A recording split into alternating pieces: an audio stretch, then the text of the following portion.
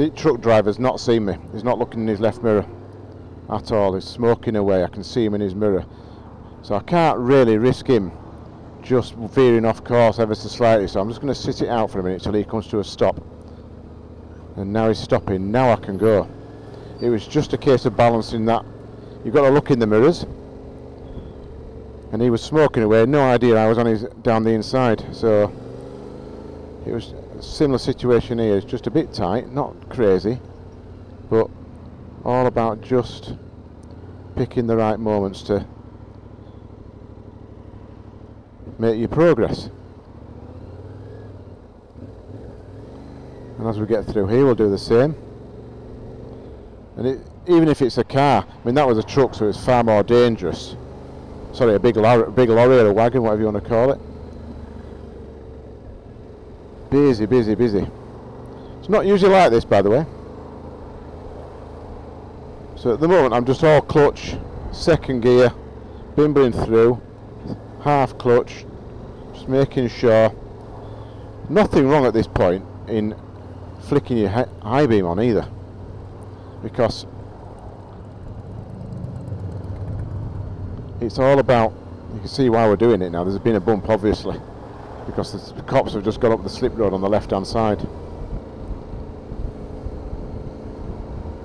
I can see where it's happened. There's a load of cars parked up on the verge in the middle of the road. So what we're going to do here now is just poke our noses into here.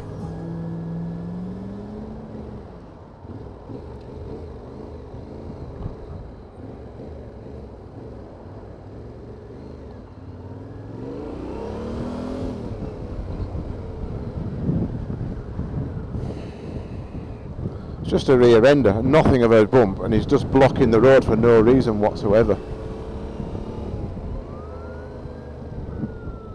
How's that not drivable?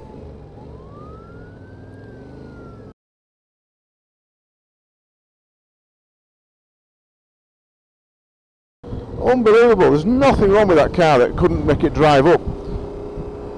They just park up and block the whole road for no reason. That'll be clear again in 5 minutes, just because they're ignorant. There's no reason to block the road there at all. Biggest 4x4, did you notice? And they weren't prepared to drive it up onto the verge when the car's in front. Normal cars, pretty much, got out of the way. Couldn't make it up.